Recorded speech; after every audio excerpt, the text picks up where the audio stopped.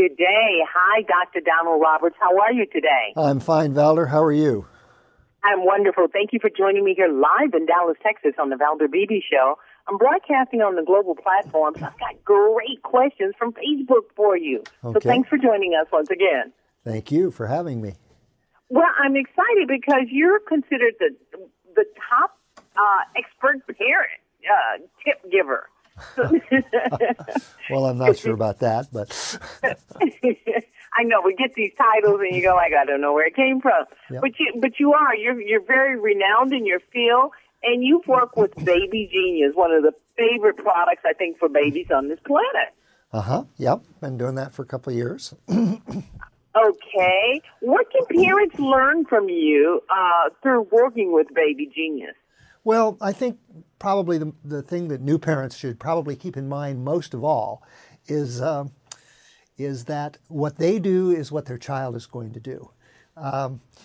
Every child develops as a function of what the child brings to a situation and what the situation brings to the child.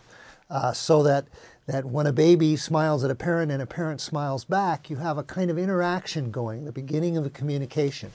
So I think the number one tip that I give parents is interact, keep interacting, talk to your baby, and don't stop talking. And in fact, by the time the child is 18, you'll be talking about different topics. But the point is to keep interacting, keep getting responses from your infant and your toddler, and you're teaching him not only language, but you're teaching him about how people interact. You're teaching that he or she can elicit a response from another human being.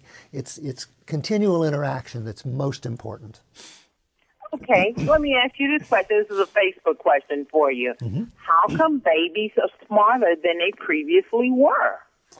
Well, I don't know that babies are smarter than they previously were. It may be that parents are a little smarter and beginning to realize. A baby comes into this world ready to start processing information. That's the way it's always been. But what a baby comes up with is a function not only of what she brings to that situation, but the information that's available for her to work on.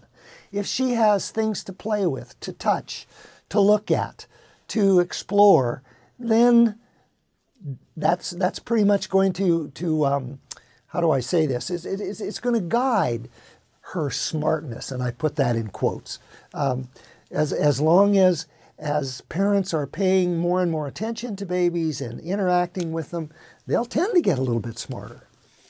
All right, then. I've got another smart question for you. It says, my 1-year-old can operate certain things on my cell phone. How come? Well, I'm not sure she's operating. I think she or he is probably punching buttons and possibly has learned which button to push to get one particular kind of reaction. The fact is that you'll see, if you, for example, were to look at the Baby Genius products, you'll see that we have them marked for this is really appropriate for a 12 to 18-month-old, or this is appropriate for an 18 to 24-month-old. But those are just general guidelines.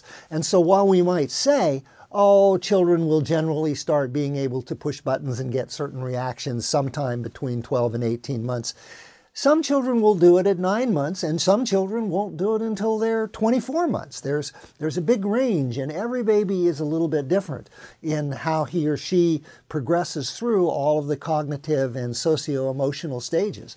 But you know, the key here is, do they have the opportunity? Do they get to practice? Do they get to explore fairly freely? All right, then. And you're going to help us with that by, you have some giveaways to help parents, right? I think so, yes. You can find what do you have? Well, I'm not sure exactly what we're offering today, but you can check all of this out at www.babygenius.com and find out what we have. And you'll also on there find some more information about how to interact with your child.